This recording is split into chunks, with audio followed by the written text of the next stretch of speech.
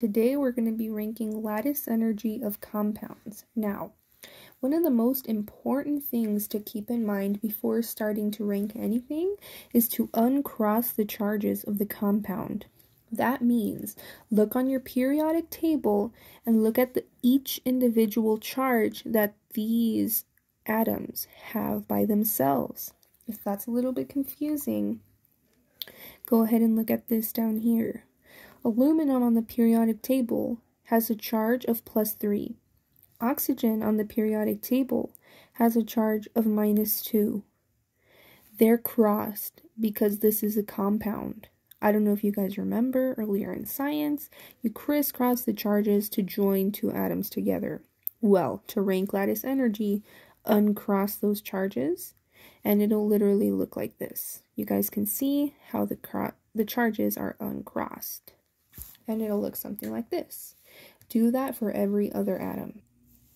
Okay, so these are all of the charges uncrossed in their own unique way as seen on the periodic table.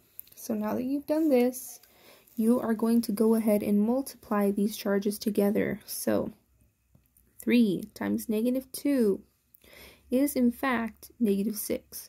Multiply all of these individual charges together. Okay, so now that all of your charges are multiplied, this is the easy part. You're just going to rank biggest to smallest. And this is literally going to look like this.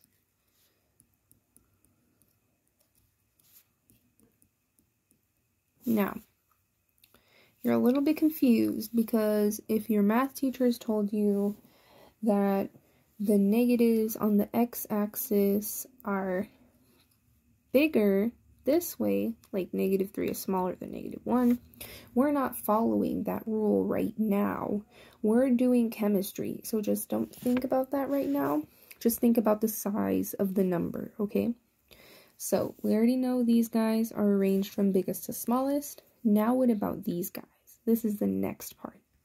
So here we have lithium chloride versus sodium chloride. How do we know which one has the bigger lattice energy? Well, one of the rules about lattice energy is that the smaller the ionic radius, the bigger the lattice energy. So how do we know which one of these has the smallest ionic radius? Well, you have to look on the periodic table. And if you remember, I'm going to draw here lithium. It's an energy level 2 on the periodic table. Sodium is right under it, an energy level 3. If you remember the trend on the periodic table from top to bottom, ionic radius is increasing. Okay, and I'm just going to add this from left to right, ionic radius is decreasing. Okay, but for now, just know that ionic radius is increasing from top to bottom. So that means sodium is bigger than lithium, which in other words means that lithium has a smaller ionic radius than sodium. So lithium has the higher lattice energy. Okay, so this would be our final order of correctly organizing or ranking these